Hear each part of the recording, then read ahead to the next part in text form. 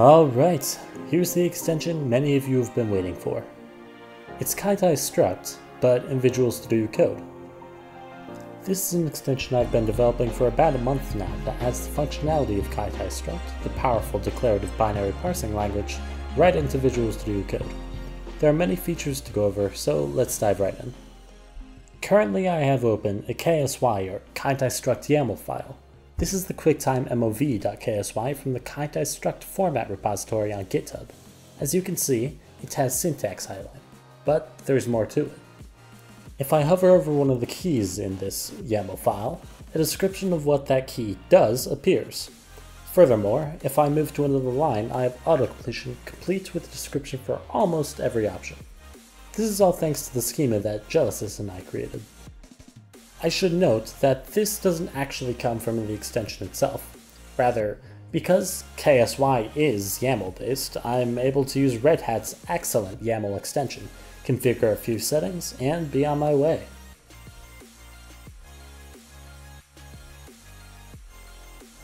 Now onto what the extension actually does. Well, it does a few main things. Compiles KSY files to a target language with the debug option if it exists, opens any file as hex in an adjustable hex viewer, compiles KSY files based upon the open file. Then, it generates a tree view of the parsed components, and, my favorite, it creates a powerful, in-depth visualization of all the sections of the file. I'll go from top to bottom. If you right-click on a KSY file in the Explorer panel, you can select the Compile KSY to Target Language option.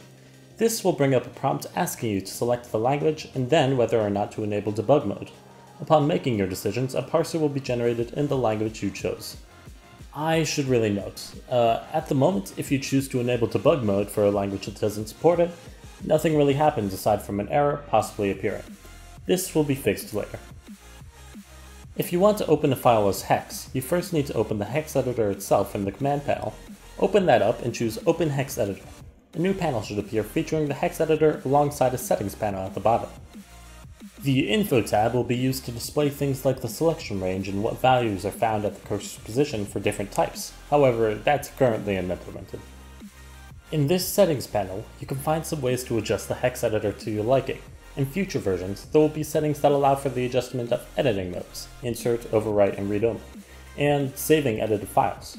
For now though, it's read-only so I can focus on the Kaitai Struct tools.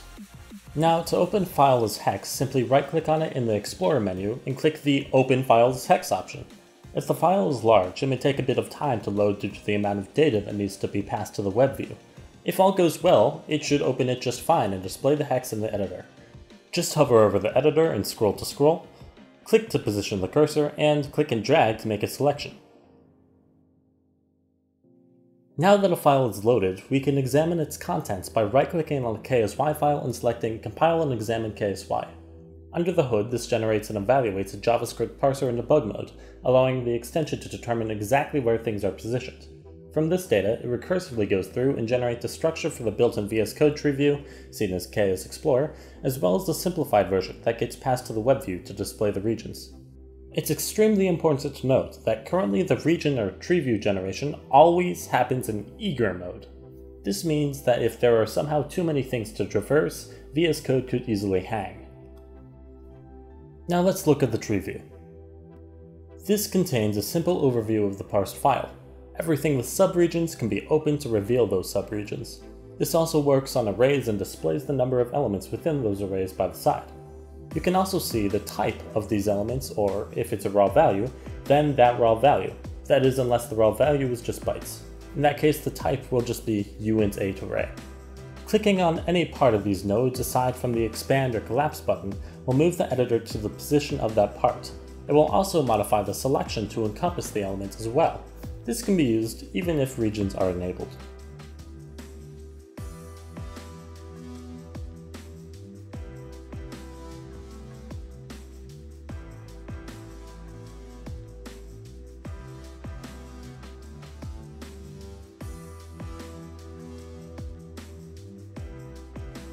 Back over at the hex editor, if we increase the region depth above 0, you can see that colors start to appear. As the region depth increases, more and more regions appear. These additional regions are subregions of the regions at the previous depth. The regions themselves are dynamic in that they'll also adjust themselves based upon the editor's bytes per line and number of lines settings, allowing the user to adjust it however they desire. Hovering over a region will display a custom tooltip that shows the name, size, position, and content of that region if applicable. While hovering over the region container, all regions that aren't hovered over will be grayed out. This enables the user to focus on the particular regions at hand, which is especially useful if for whatever reason the colors are misleading. The intensity of the darkness depends upon the number of regions stacked upon one another. This is a side effect of the way the regions are rendered, but I think it actually kind of works out.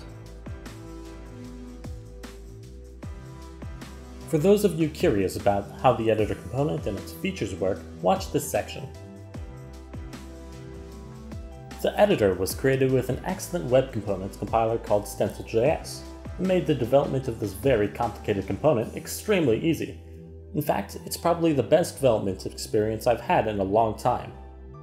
Stencil.js is similar to React on the surface, but it utilizes TypeScript and TSX out of the box. It also uses TypeScript decorators to allow the compiler to detect what properties should have what functionality.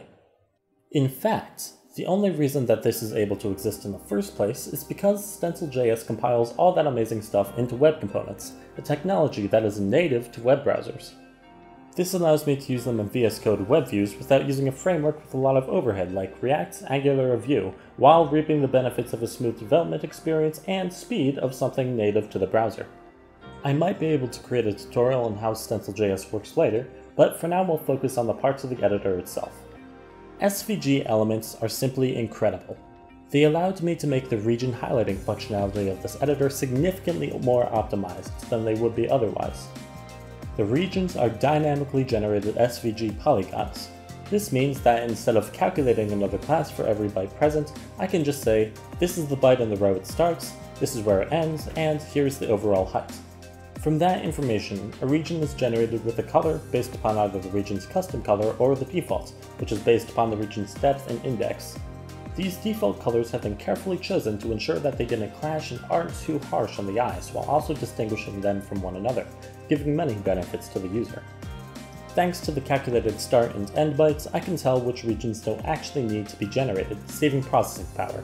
However, to allow for Kaitai Struct instances, the subregion within each region is still at least looked at to ensure that whatever can be displayed based on the region depth is displayed. This may cause some jank while scrolling with extremely complicated structures, however, in this case I believe it's worth it. Now let's be honest, the default tooltip is fairly ugly and unapplicable for this use case, especially because immediate feedback is appreciated here. That's why I came up with my own solution. However, there is an important problem I had to figure out. How do I create an element that updates its position with that of the cursor efficiently?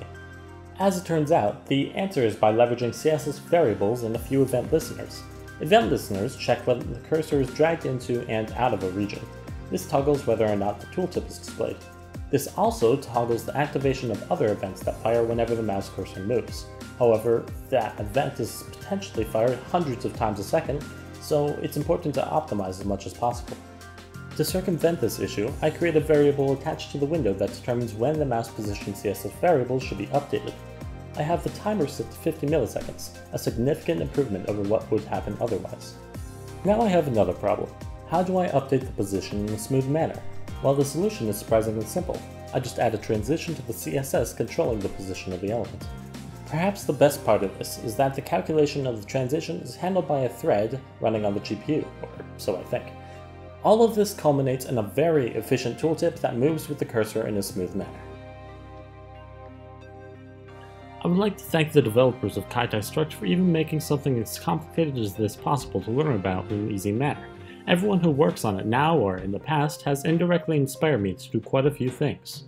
I would also like to give a shout out to Angel Bertini for his excellent talk, No More Dumb Hex, something that inspired the idea of a dynamic hex editor, and Cognizant for creating the web-based IDE. Finally, check out Stencil.js if you want to learn more about one of the best ways to build web components. If you liked this video, this extension, or just want to help me keep building different tools in general, please subscribe to me on Patreon or buy me a Ko-Fi. Building tools like this for others to use and adding features to open source projects is my dream job, but it would be kind of hard to call it a maintainable job without some sort of income. Oh, and like and subscribe if you want to see more. And thank you so much for watching.